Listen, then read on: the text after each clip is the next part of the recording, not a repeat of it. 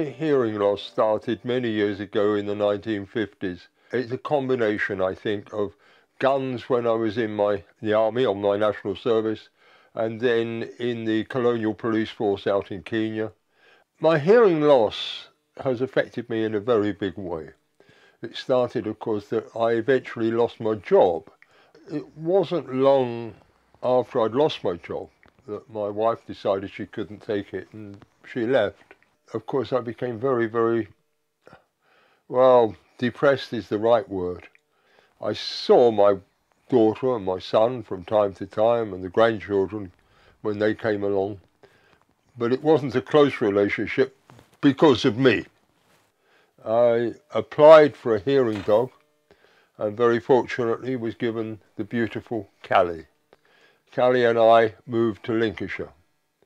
We were very happy in our little cottage, but then in the June he was made Hearing Dog of the Month and found to have advanced cancer of the spleen and liver, and the vet had to put him to sleep, which for me was a disaster. But at least I was able to go hold him, cuddle him and comfort him whilst the vet did that.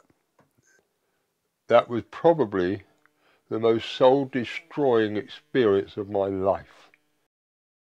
Hearing Dogs for Deaf People came to my assistance.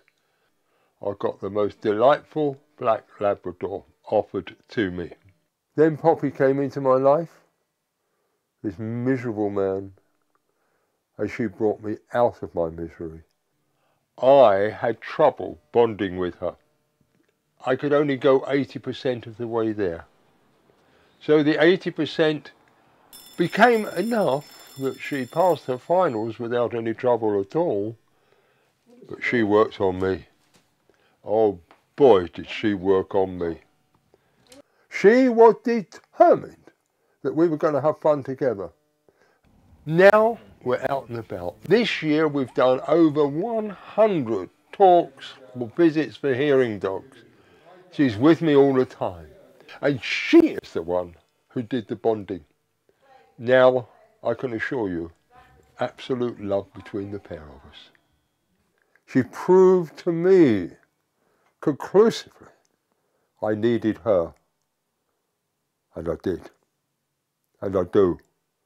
And we have a wonderful life together.